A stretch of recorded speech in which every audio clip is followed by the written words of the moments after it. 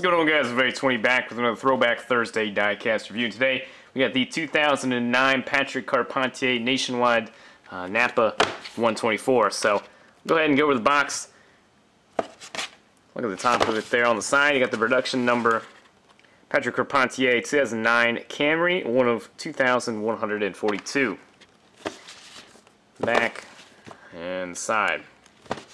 Now here's one car I've wanted to get forever. I believe he only ran this once, and it was in Montreal for the, of course, the road course race in the Nationwide series. Talk about one track they really need to get back to in the Xfinity series. Always put up some great racing. They always had some really cool names as well. They had all the races between Ambrose and Villeneuve and Carpentier and a lot of road course specialists. It was always some great racing from Montreal. So let's hop into it here. We'll start from the front. So look at the nose here, Toyota Camry. You got Napa here on the hood. Look at that engine detail in there. There you go, there's a good look at it, man. Fantastic detail underneath. You got Toyota Napa filters. And you got Nationwide there on the windshield. Step aside, you get a good look at the paint scheme. Oh man, I always love the MWR cars. Got the silver rims. The Napa paint scheme is always really cool. Got the 99 on the side there.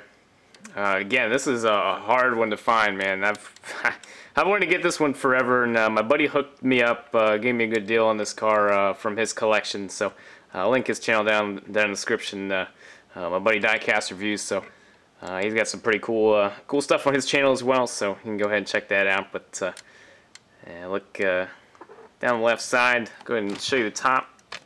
Patrick Carpentier. You got 99. The roof flaps function. And on to the back. Yeah, Napa, Auto Pro, Toyota.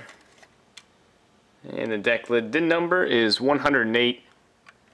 And look at the fuel cell there in the back. Now, one really cool thing about this car I always thought was really neat, how the sides are actually a little bit different. Of course, you got auto parts here in French on one side, and of course English on the other. So I always thought that was a really cool deal as well. So just something really neat about this car.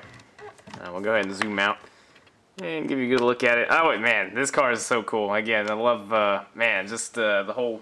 I guess he only, like I said, ran this once. This is kind of a random car, but man, it's so cool. Again, really happy I finally got my hands on one of these. So go across it one more time again. Ran this in Montreal, and I believe he finished 38th. Had an issue with the car, but was running pretty good. And yeah, another look at it underneath. So there's one Patrick Carpentier car I could cross off my list. I still want to get my hands on his 2008 Cup car, that Valvoline car. I always thought that was a good-looking car as well. But man, again, really happy with this car. I definitely highly recommend it if you can find one. It's just one of those cars that's really neat.